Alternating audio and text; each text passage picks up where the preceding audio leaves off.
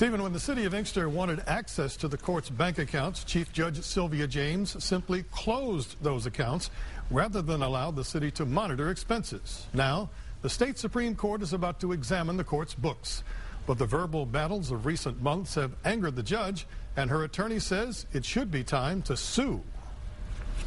I would sue the mayor if I were my client. I believe that that's the only way to clarify this. Attorney Sharon McPhail represents her longtime friend, Inkster Chief Judge Sylvia James, and says she's not surprised. In fact, she's pleased that the state Supreme Court will audit the books of the 22nd District Court in Inkster, where James has been chief judge for more than 20 years.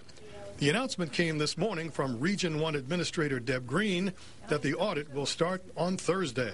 Auditor will be there approximately 2 weeks, looking at all of their records and books and case files and things like that, and then we'll come out with a report several weeks after that. It's been 3 years since the last audit of the court. That's just one of several concerns the Inkster City Council has brought to the judge. The court and city management have been in an ugly dispute over the court's handling of funds for months. On several occasions, they have asked to see the court's financial records, but so far, the judge hasn't responded to their requests.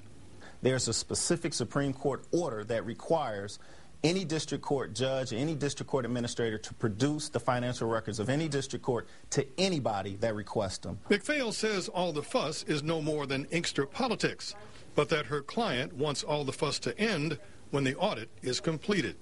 The judge is very happy about that. The more, the better. She has offered, and I have offered, to have any audit they want conducted for at least 9 months. There's another important update on the Judge James controversy tonight. We have told you about Mike Green. He's the longtime bailiff for Judge James. Well, he's been fired.